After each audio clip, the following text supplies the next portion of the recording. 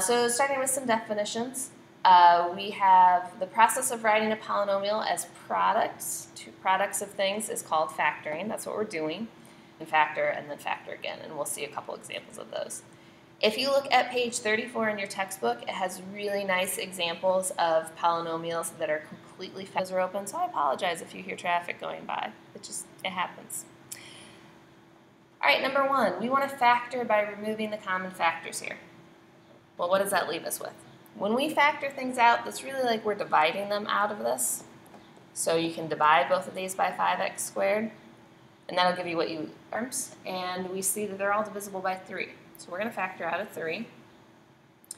And that's it. We can't take out any x's because the negative 3 doesn't have any x's. So when we factor out the 3, it's like dividing all of these by 3. So we're left with negative 1 plus 2x minus 4x cubed. We can't factor that any further. That is a prime factorization. It's a prime factor, so we're done here. All right, this last one is maybe an x plus 1. So we can factor out an x plus 1. What are we left with? Well, if we factor out an x plus 1, it's like dividing both of these by x plus 1. And that leaves us with x squared minus 2. Now, the next thing we want to look at is some special forms. These are ones that you should start to recognize. Your last term is a perfect square, and your middle term is 2 times the first term times the last term. When that happens, 25. You can see that the first term is x squared, and the last term is 5 squared. So we've satisfied both of these. This is a perfect square trinomial. 2 times x times 5? Well, you bet, it's 10x. Okay, so this is a perfect square trinomial, so this would factor into x plus 5 squared. Now, you don't have to factor these problems this way if you want to use the what I call the umbrella method. I'll show you that on the back side of the notes, on the next page of the notes.